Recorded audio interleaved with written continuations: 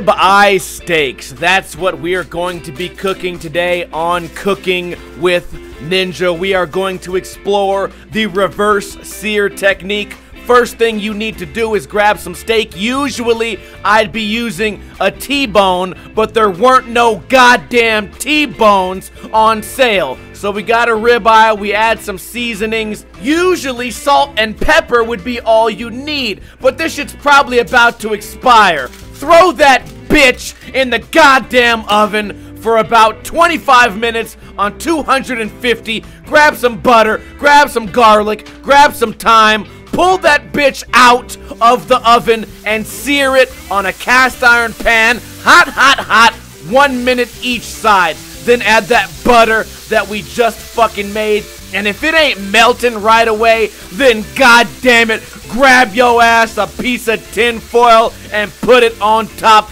and let that motherfucker melt. Squish that bitch up, mush that bitch until it becomes nice and soft and aromatic, and then we gotta think about something to serve on the side of this, and I ain't got no goddamn time to make no mac and cheese from scratch, so bam, I got the lean cuisine. Now I go into my kitchen, I find the shittiest, rustiest, most fucking dull piece of shit Walmart knife I could find, and I'm struggling to cut this bitch, but it's looking pretty good on the inside. Now we're about to serve it slice by slice. Get ready to put on that mac and goddamn cheese. All we need now is a little bit of salt, a little bit of pepper, and hopefully it don't suck. What you end up with is a pretty decent meal without too much effort. So let's give it a shot and see how it turned out.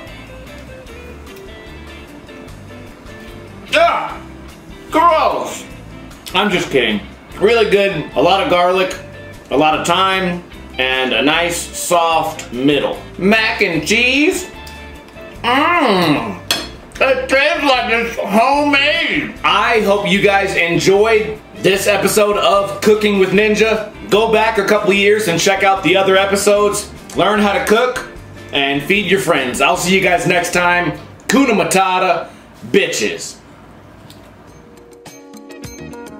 Yeah!